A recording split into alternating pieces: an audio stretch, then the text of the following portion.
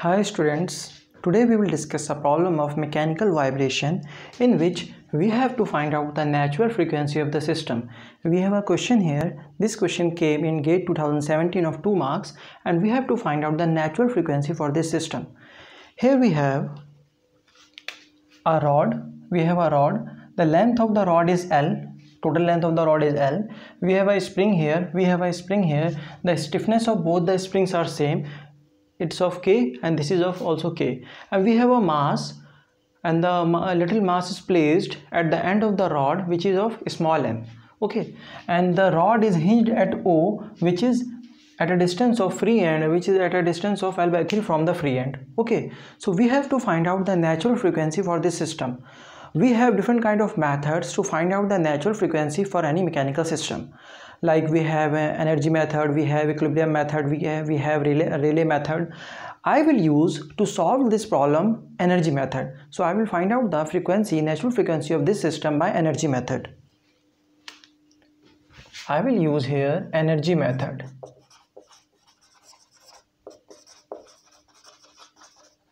So what I will do in energy method, I will write the total energy of this system. I will write the total energy for this system, for this spring, for this rod, for this small mass m, and for this spring also. So I will write the total energy for this system. Okay. So what will be the total energy for this system? Consider that this rod, we disturb this system, we disturb this mechanical system so that it can have vibration like this. Okay, so it is rotating or vibrating like this, and this is making theta at any particular instant. Okay, this will be also theta. So what will be the deflection at any instant for this spring and for this spring? What will be the deflection? So the deflection for this spring, let the deflection for this spring be x1 and for this spring be x2. So x1 will be equal to theta times of this length, that is L/3, and the deflection for this spring and mass will be x2 is equal to theta times 2L/3, because total length of the rod is L, so this part will be L minus L/3, so we will get 2L/3. So the deflection for this spring K will be x2 will be equal to theta times of 2L/3, where theta is the deflection of this rod at any instant, at any time t. Okay, and the mass, and in the question it is given that the mass of the rod, which is capital M, the mass of this rod is capital M, and this capital M is equal to 4 times of small m. What is small m? Small m is the mass of the body which is placed at the end of the rod. Okay, and what will be the moment of inertia for this rod?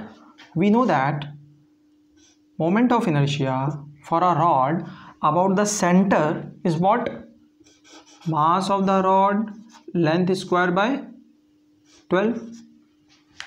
Okay, and if we want to find out the moment of inertia about this axis, about this point, because this rod will rotate about this point, the hinge which is at O. So what will be the moment of inertia about O? It will be equal to IO will be equal to ml square, moment of inertia about the central axis, into, we will use parallel axis theorem to find out the moment of inertia of this rod about this point O, hinge, at about hinge. So by using parallel axis theorem, we can get the moment of inertia for this rod, which will be equal to moment of inertia about the center plus mass into distance of the central axis, or where the CG will pass to that point O. So what will be the distance between the center and this point O? It will be L/2 minus L/3. So it will be L/2 minus L/3 square. So finally we will get ml square upon 12 plus ml square upon 36. Then it will be 3 ml square plus ml square upon 36. Then I0 will be ml square upon 9. So what is ml square by 9? ml square by 9, this is the moment of inertia of this rod about hinge O. We know that the moment of inertia for a rod about the center is this ml square by 12, but we need to find out the moment of inertia about the hinge point O. So we have done this by using parallel axis theorem. So we got that the moment of inertia about the point O of this rod will be ml square by 9. So now I will write the equation, energy equation. So total energy for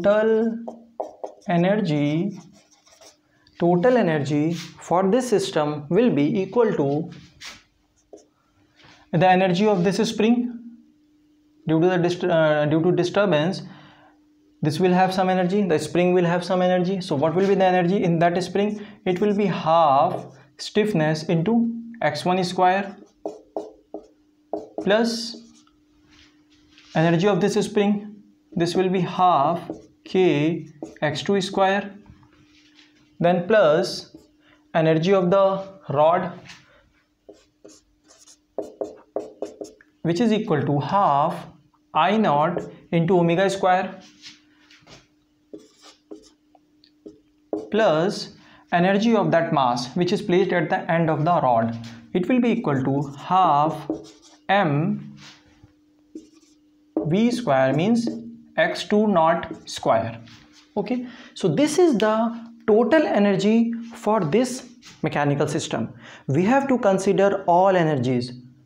Okay, so the total energy for this system for each component will be equal to half kx1 square, half kx2 square, half I naught omega square, half m x2 naught square. Okay, so these are the energy. This is the potential energy or spring energy of spring 1, spring 2. This is the spring energy of spring 2, that is potential energy of spring 2. This is the rotational energy, kinetic rotational energy of the rod. This is the kinetic energy of that mass m which is placed at the end of the rod. Now I will write here all the values of x1, x2, omega, x2 naught. Okay, so the total energy, I will write total energy will be equal to half k x1 square. So what is x? We have x here, so I can write here theta L upon 3 square, then plus half k, what is x2? x2 is this 2L theta by 3 square, then plus for this half I naught omega. What is omega? What is omega? Omega will be equal to the rate of change of angular displacement, that will be equal to theta dot square, then plus this one half m x2 dot square, means derivative of the displacement of x2, that is it will be equal to 2L theta naught upon 3 square. So this is the total energy of this mechanical system in terms of angular displacement theta. Okay, so I have written the total energy for this mechanical system.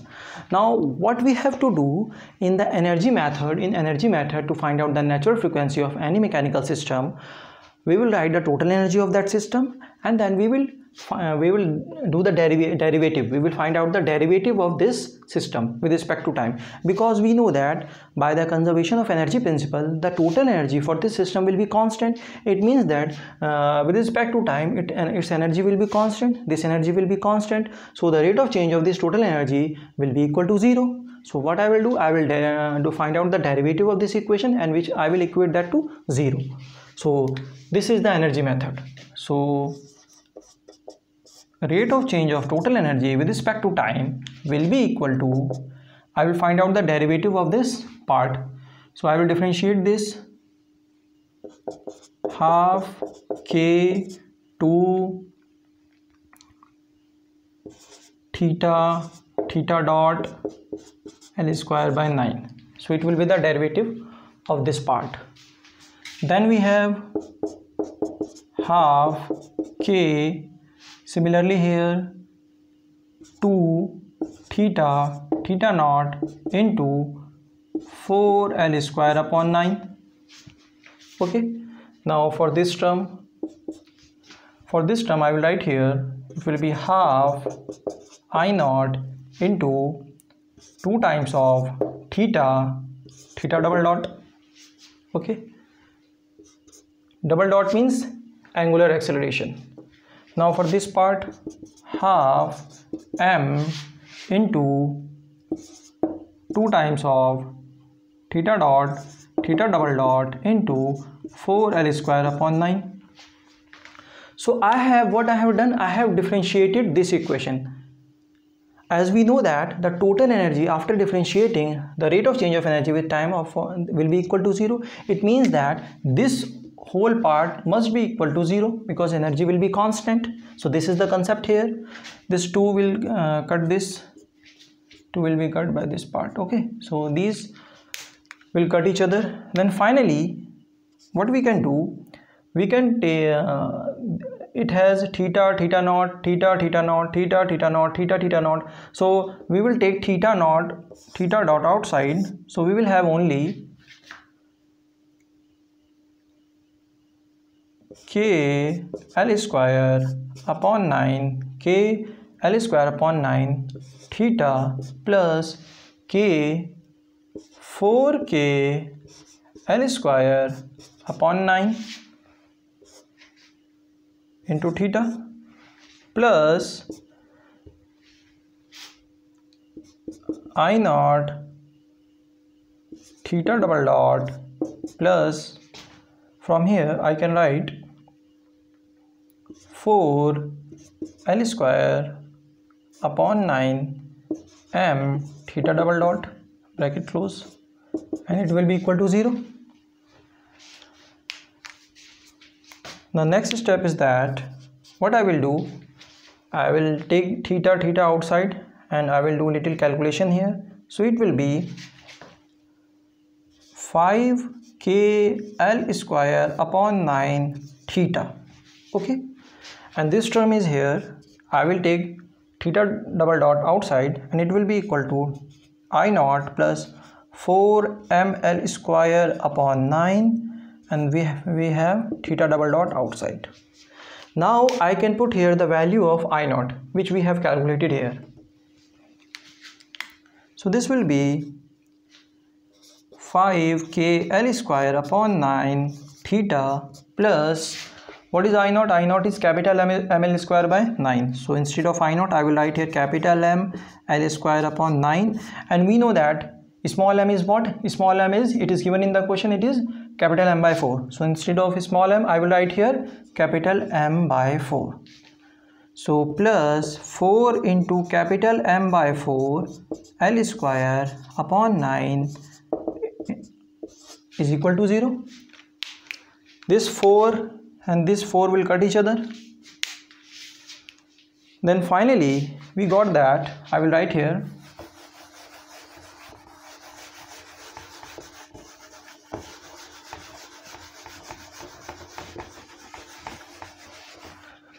so I will write the values there. I got 5k L square 9 theta, 5k L square theta times 9, and we can do little calculation and it will be equal to 2 times of capital M L square upon 9 theta double dot is equal to 0. Now we will compare this equation to the equation of motion. Okay, actually this is the equation of motion for this system, and we know that by the general equation theta double dot plus omega square theta naught theta is equal to 0. This is the general equation, and whatever is there with theta will be the square of natural frequency. So I will write my equation of motion like this so that I can compare and find out the natural frequency of the system. So this will be theta naught plus 5k L square by 9 upon 2 capital M L square by 9 theta is equal to 0. This 9 cut each other, L square will cut each other, and whatever is there with theta will be the square of natural frequency. It means that omega square is equal to 5k upon 2m. It means that omega is equal to under root of 5k upon m, 2m, 5k upon 2m. So this is the natural frequency of the system. Finally we have got the natural frequency of the system, and the natural frequency for this mechanical system will be equal to under root 5k upon 2m. So this is the natural frequency. What we have done here, we have done nothing. First of all, I have written the energy equation for there are spring 1, spring 2, mass small m, then for the rod. For each part I have written the total energy. I have written the total energy of this mechanical system, because I have done this by using the energy method. So in energy method, what energy method says? It says that total energy, rate of change of total energy will be equal to 0. So what I have done? I have done nothing. I have just written the total energy for this mechanical system and differentiated that with time, and that will be equal to 0, as total energy of the system is constant. Okay, so I have written the total energy. This is my total energy. This is on spring 1, spring 2. This is for rod, kinetic energy of the rod, rotational kinetic energy of the rod. This is the kinetic energy of that is small mass m. Okay, so and for all the I have substituted and differentiated. I have substituted x1 here. This is x2. This is my omega. This is my x2 dot. Okay, I have substituted all the values and then differentiated. After differentiating, I got this equation. After doing little arrangement, this is my final equation, and this should be equal to 0, because I have differentiated it, and this will be equal to 0 because this is the total energy. Okay, after doing some arrangement, finally I got the equation of motion. So this is my equation of motion. Here I have got the equation of motion by using the energy method. Okay, this is my equation of motion. Comparing this equation of motion with the general equation of motion. Okay, comparing this, so whatever is there with the displacement term will be the square of natural frequency. So this is my square of natural frequency. So finally I got under root 5k upon 2m. Okay, thank you. I hope this lecture is clear to you.